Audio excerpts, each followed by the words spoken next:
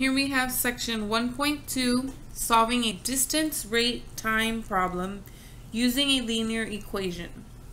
Now before we continue, we need to know the distance, rate, time relationship. And distance can be calculated by taking your rate times your time. Okay, and so we'll use this information. Now you can rewrite this equation in other ways by solving for certain variables. So if I were to divide both sides by r, I would then get the relationship that t equals d over r. Or if I chose to divide both sides by t, then I would get the relationship that r equals d over t. Okay, so depending on the scenario, I will have to choose which of these three forms of the relationship I should use. Okay, and that all depends on the information that they have given me. So what I like to do is I like to just create a box, and I go ahead and I input my information in here. So I'm going to have my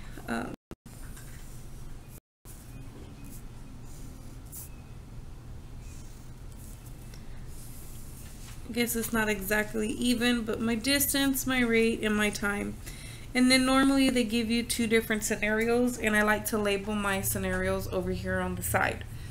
Now it says two trains leave stations that are 288 miles apart. So that means that if I have train station number 1 over here and train station number 2 over there, the distance between them is 288 miles. Okay, I am a picture person, so I do like to draw images if I can, so that the problem makes sense to me. Now, it also says that they are traveling at the same time towards each other. So you've got one train going in this direction, and then you've got the other train going in that direction. Okay, and they do leave at the same time. So whatever this time is and whatever that time is, we know that they're going to be equivalent to each other. Now it says one train travels 90 miles per hour while the other train travels at 70 miles per hour. So we'll call this train 1. We'll call this train 2 because they didn't give me any other identifying information. They just said one train and the other train, right? So one of them, we're going to say that the rate is 90 miles per hour, and the other one we're going to say is 70 miles per hour, since that's exactly the information that they've given me. Now the next thing says, how long will it take for the two trains to meet? Okay, so I don't know anything about their distance. Well, I do, and I do know something about their time. All I know about their time is that time is equivalent, okay? Since I do have some extra information about the distance, we know that the distance of train 1 and the distance of train 2, if they're both going in this direction and then they meet, that means that the distance of train 1 plus the distance of train 2 should equal this 288 miles. So then what we need to know is we need to know the expression to use for this distance and the expression to use for this distance. So that means I need to fill in these two boxes. So what formula do I need to figure out what D is? This would be the formula that I need to figure out what D is. So then therefore I need to fill in this with something, okay? And since the time is unknown, I'm just going to use X for the time. And I used X for the top and the bottom because it did tell me that they traveled at the same time, okay? So those values should be equivalent to each other. If I want to figure out what goes in the box for D, I would just do the rate times the time. So here I get 90x, here I get 70x. And then now I have an expression for the time for the first train is 90x. And I have an expression for the time for the second train, which is 70x. And then if I combine my like terms, I get 160x. And if I divide by 160 on both sides, I get, 1.8. So since it was miles per hour, right? Miles per hour, that means this is going to be in hours because it is considered our time. Our distance would be in miles, our rate is in miles per hour, and then our time is in hours, okay? So my answer here would be, how long will it take for the two trains to meet? It will take 1.8 hours for those two trains to meet. Okay, so let's go ahead and go on to another kind of example, which is a different scenario. So none of the scenarios that you get are going to be exactly the same. So you really do need to learn how to set up that box so that you can work on the problem. So let's see what this is going to look like for this one. I can't possibly go over every single one. I mean, there's probably like 30 iterations. So all I can do is just try to help you work out a couple, and then hopefully you start to learn to use this chart to make things make sense. It's a lot more complicated if you don't use that chart. And I promise you these problems are not going away. They're going to get a second level of difficulty, and I think they even get to a third level of difficulty. So if you train yourself to use the box now, when you absolutely have to use the box later, you'll already know how to use it, okay? So again, I'm going to do the same thing as I did before. I'm going to write it a little bit different this time.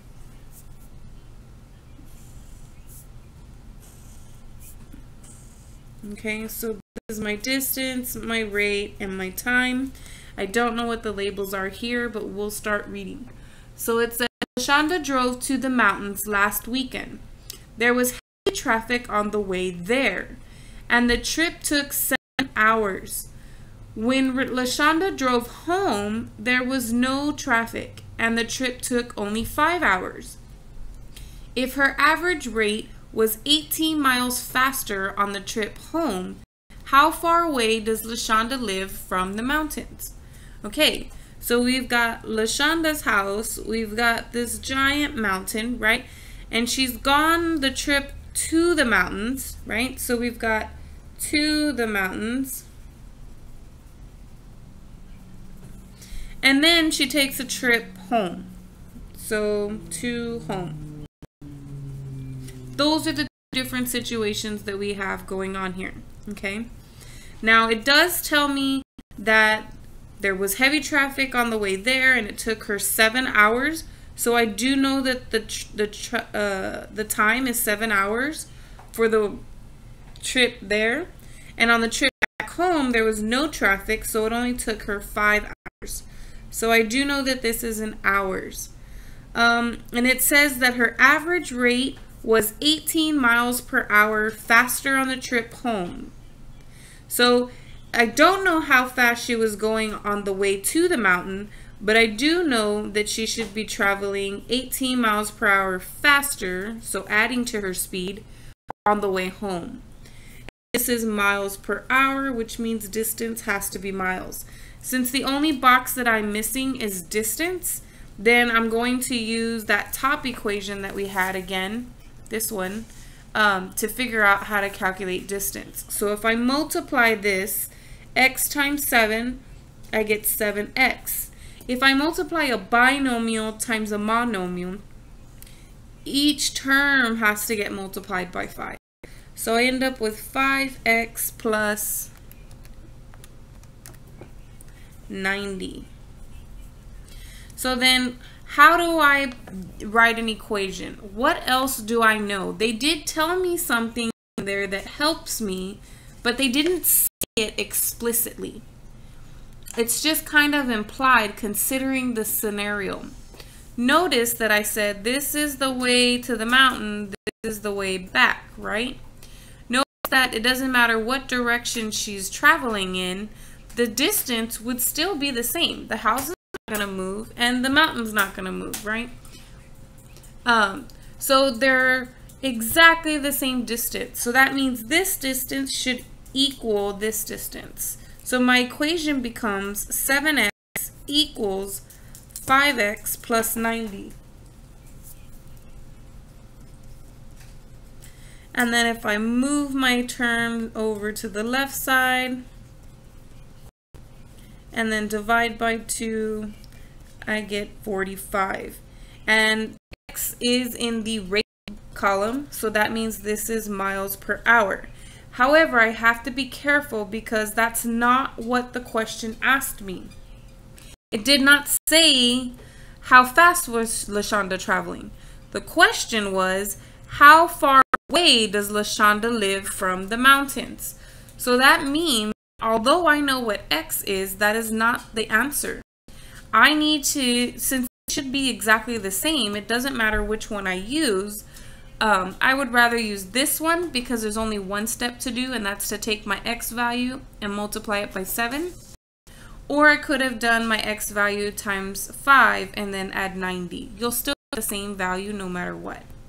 Okay, so what I'm going to do is I'm going to take my 45 and I'm going to multiply it by 7. And the distance will equal 315 miles. Now notice if I would have put it into there, I would still get that same 315 miles. Okay, and so this is the answer that they want. Not the 45 miles per hour. So you have to be careful.